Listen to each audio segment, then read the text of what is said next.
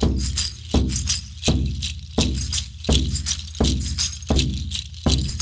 name is Joe Candillo. I am a tribally enrolled member of the Pascua Yaqui tribe of Arizona. Some of the things that we're actually going to be doing, and this is off the top of my head, we're going to be doing a lot of different things, but we're going to certainly be looking at wild edibles. We're going to be looking at animal tracking, which is also practical when we're talking about tracking people who are lost. We're going to be talking about indigenous cultures, spirituality. We're going to be talking about experiential learning. How do we learn experientially? We're going to talk about how to find a good campsite, campfire safety.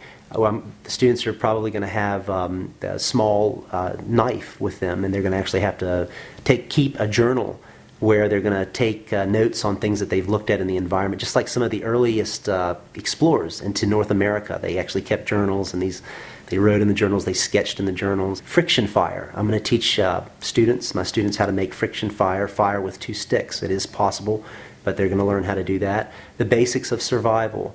If you get lost, what do you do? How do you handle yourself? What's up against you? What are your obstacles? So some of these are certainly going to be there, but principally by the end of the course, I want them to know how Native peoples see the world, and also I think how important it is, how indigenous peoples are important.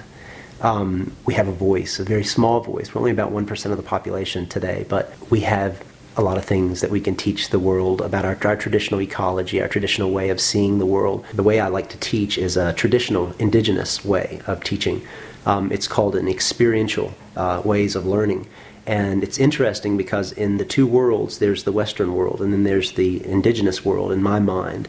And certainly you can walk in both, but if you get the best out of both, that's when you really can make the most of educating yourself and make the most of life in general.